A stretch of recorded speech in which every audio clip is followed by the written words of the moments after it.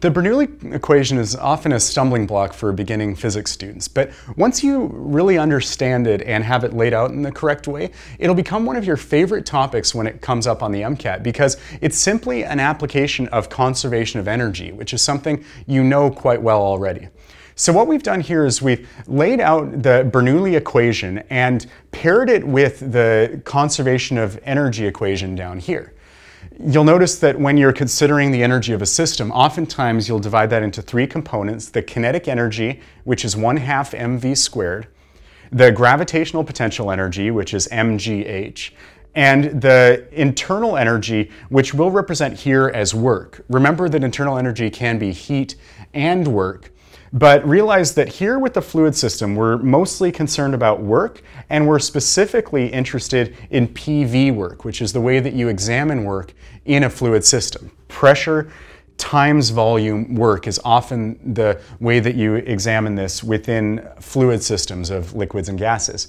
Now, what you'll notice is that if we divide all three of these components by volume, then we end up getting the Bernoulli equation, because remember that mass divided by volume equals density. And so we have 1/2 density times velocity squared, and that is the kinetic energy component of the Bernoulli equation.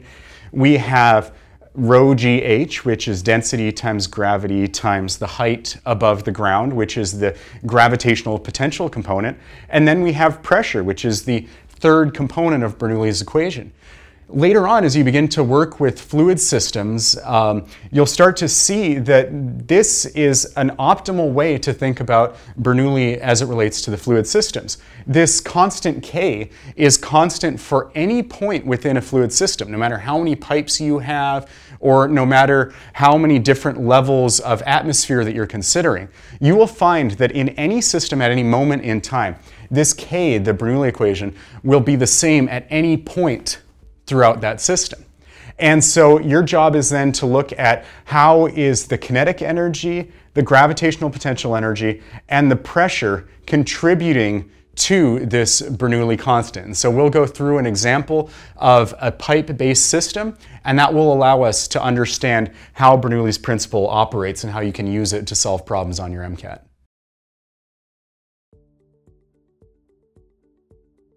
So as you can see here, we've drawn out an example of a pipe type system that a fluid is traveling through.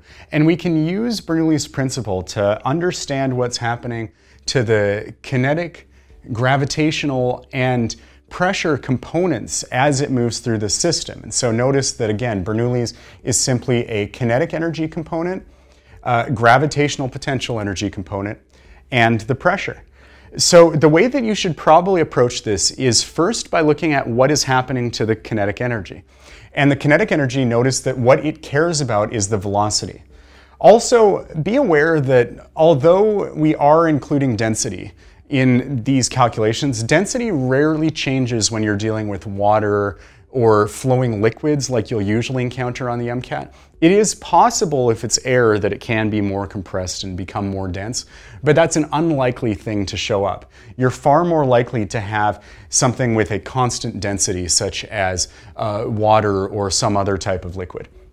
So the first step in order to figure out what the velocity is to look at the volume flow rate formula. Q equals area times velocity. Remember that if it has a larger cross-sectional area, then the velocity will go down. Now this component, height, is a very simple one to figure out. You just look at how high that particular point is above this ground level of 0. And you can set 0 wherever you would like it, but just make sure that you're constant with that. And the pressure is usually the last one that you evaluate, and you figure that out after having considered the kinetic and gravitational components.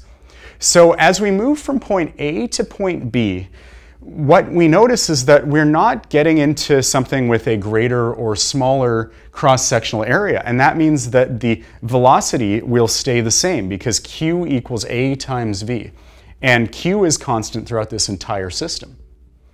If A is also constant, then V will be the same. And so we see, as we move from A to B, we see no change whatsoever in the kinetic energy component. Now what does change is this, the gravitational potential energy. And so the height above 0 is lower at point B than it was at point A. And so what we have with that is that at B, the gravitational component goes down. And so what happens to the pressure? We can easily figure that out now because we remember that K, for every point in the system, for A, B, C, all the way through G, K, the Bernoulli constant, is always going to be the same number throughout this entire system at any point in time. And so because the gravitational component has gone down, the kinetic component hasn't changed, therefore pressure must increase in order for this number to be maintained. So now let's move from B to C. B to C is kind of complicated because we don't know quite how it's flowing, but we can look at the fact that it's getting into a smaller cross-sectional area. And remember that as it gets into a smaller area, the velocity has to increase. And so our kinetic energy from B to C will go up. From B to C, the height doesn't change at all, so we have no change there.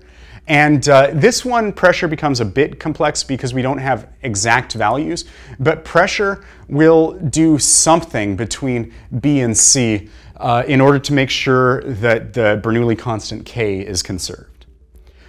All right, moving from C to D, and let's draw a line here to clarify what we're working with on this table. As we move from C to D, the one thing that we notice is that we're moving from an area with a small cross-sectional area to a larger one. And what does that mean for velocity?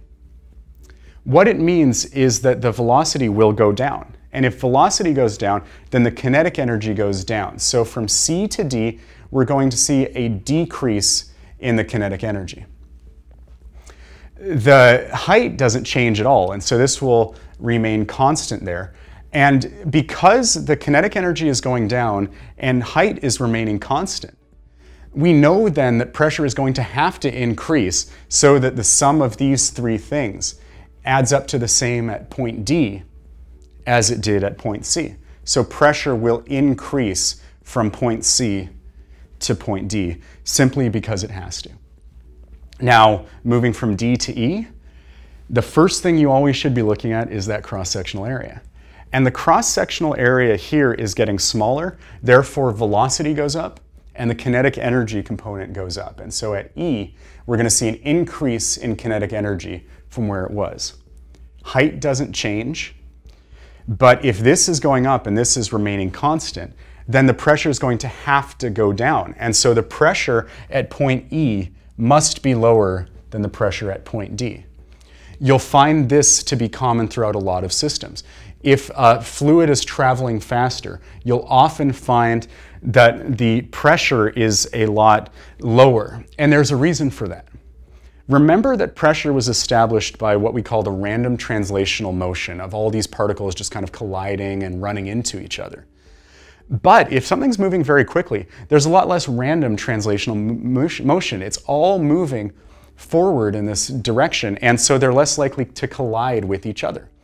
And so because of that, often when things are moving faster and more uniformly in their uniform translational motion, you're going to find a lot lower pressure because there's a lot less random translational motion.